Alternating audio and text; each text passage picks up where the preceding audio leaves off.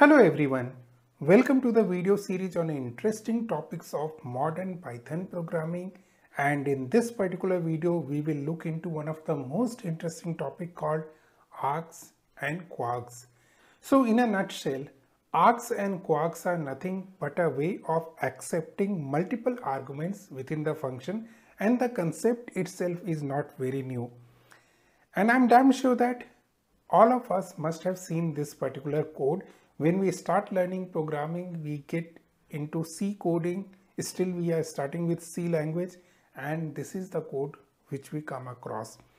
So, this code is nothing but talks about that when you are calling your main function, you can provide multiple arguments, multiple string arguments, and argc is nothing but count of number of variable arguments, and argv is an array of arrays which is having that arguments. Okay, so Python args and kwargs has nothing to do with C language other than arg is actually common, but the intention of showing you this is that this gives you an idea why it is extremely important to come up with functions which can accept variable length of arguments. And there are some situations like this where you actually need variable length argument because you do not know how many arguments caller of your function is going to provide. Now this is also the only place where you will see pointer like notation like star and star star in Python. It has nothing to do with the memory. Remember this. Okay, now args means multiple arguments. So if you are declaring a Python function with this, we will go ahead and explore the code, but I am just willing to give you a basic understanding of this. You can write a function with star args, which means that you can receive multiple arguments in it.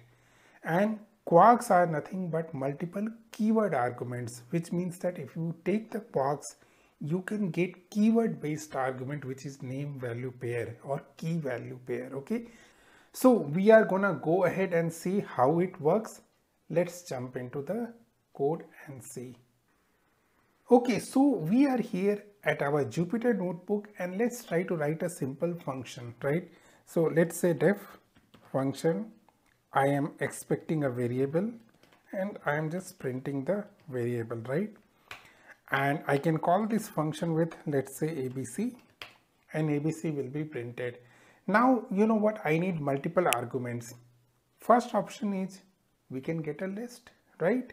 So instead of getting var as a single argument, take var as a list. So I'll say var underscore list, and in here for item in var underscore list, we can just go ahead and print that. Okay, and in here we can pass a list saying that ABC is the one element and say 1, 2 are another element. Oh, I didn't change var to item over here, and it will go ahead and print that. So if we include it as a list or tuple, we are actually able to receive multiple arguments, isn't it? So why do we need args? What if I try to give something like this, more than one list, and let's say 3, 1, 2 for example? This will not work, and this is the precise reason why we need args, because we can provide not only multiple items, multiple list, combination of list, dictionaries, tuples, etc. So in here we will just change var list to star var list, or we can say args. So args is not a keyword. You can have any name, but it's a common practice to use args. So again we will say args over here, and if now we go ahead and call our function, we can print to list. We can even check the type of the input. We can say print type of item. We will get class list and ABC 1, 2, 3 and 3, 2, 1. So far so good, right? This is why we use args. Now, which means that I can actually give combination of things. So for example, my first argument could be 100, second could be tuple, third could be list, and fourth could be a dictionary. So I'll say 1, let's say 1, for example 10, and I will get everything as a output. Okay. Now I hope you understood how args help. This also means that I can call this function without any parameters. Okay, so this will work. But now you might be having a question that, you know what, I want to create a function which takes at least one parameter and rest could be variable. In this case, you need to define a function like function A, first variable and then star args. Okay, and first anyway you need to print because or treat it separately because it will not take it as part of args. For rest of the items you can do this. So if we go ahead and call function A with just let's say 10, you will get 10, and if I call ahead with 20, 30, 40, you will get that also. Now what if I am passing 20, 30, 40 over here and I want to create a let's say tuple with 10, 20, 30 and pass it along with my A function, right? So instead of 20, 30, 40, I'll just pass the tuple. It will say you have passed a tuple.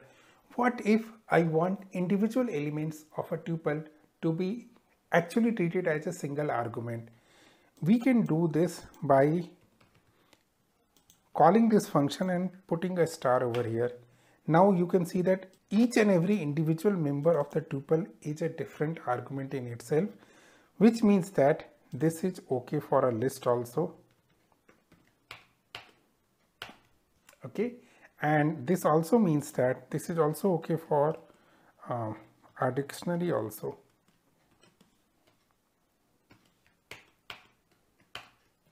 Okay, so in dictionary anyway you have to take the value because it gives you key value pair.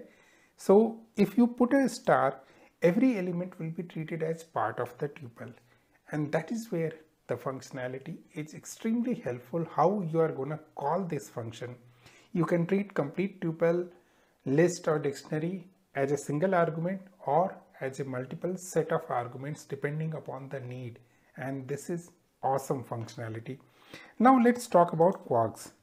So kwargs is nothing but keyword multiple arguments. So let's create a function again, func, and I'll say kwargs. Okay, so in here what I will have to do is that for key value or name value pair in kwargs items, okay, I'll say print, let's say key is equal to key and print again value is equal to value. This is my function. Now in the function I will call it as a key value pair, which means that I'll say name equal to, for example, and profession equal to like this, and you can see that the name is treated as key, value is treated as value. Okay, so basically it's a way of creating a function with a variable names, right? So you can provide different variable names to the multiple arguments. So in args you can provide multiple arguments, right? But you cannot create a variable name equal to value, profession equal to this, maybe age equal to this. This is something you can do it in kwargs. One very interesting thing, let me print the kwargs. You will see that kwargs is nothing but a dictionary.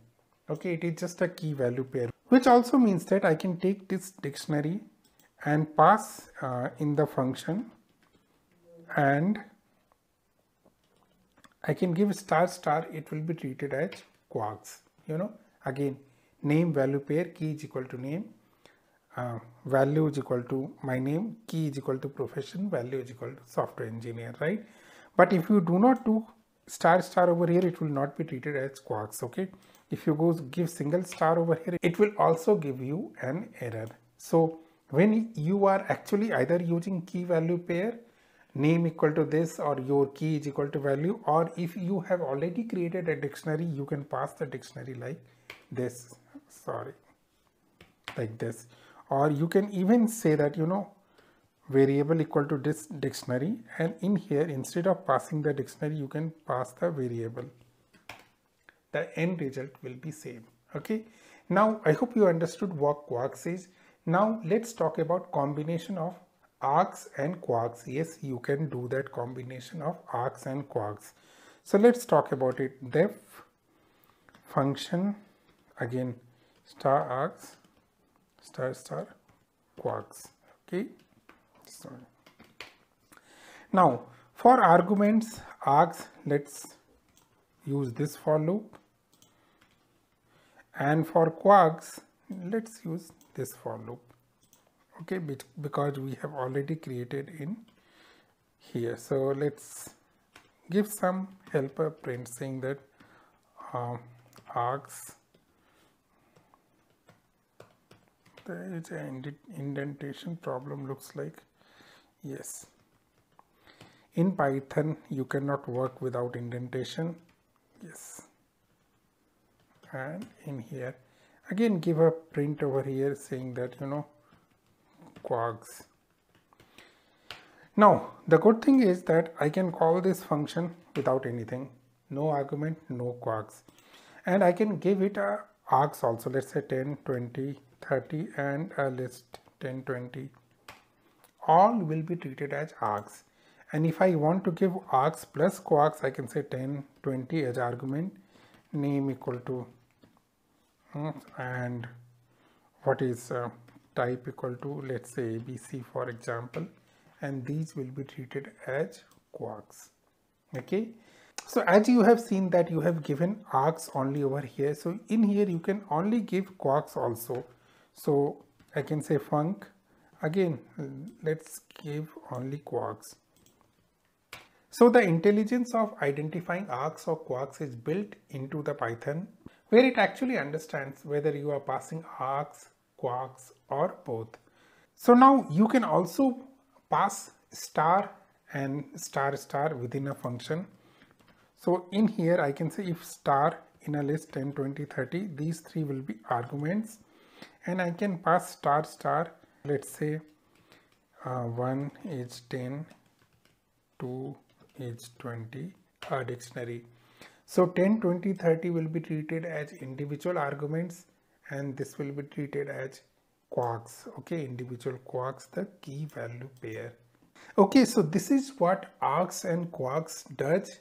Again, just to repeat, args and kwargs are all intended for multiple arguments in a function. Arguments args, star args can take multiple arguments, star kwargs k is keyword.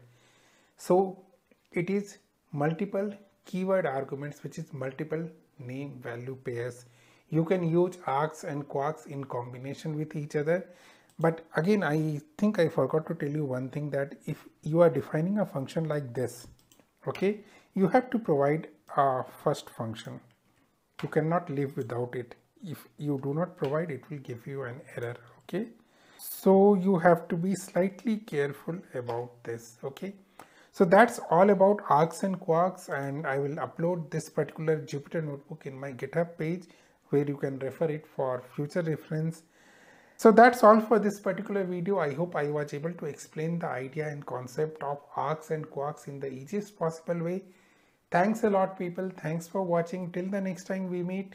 Good day, goodbye. Take care.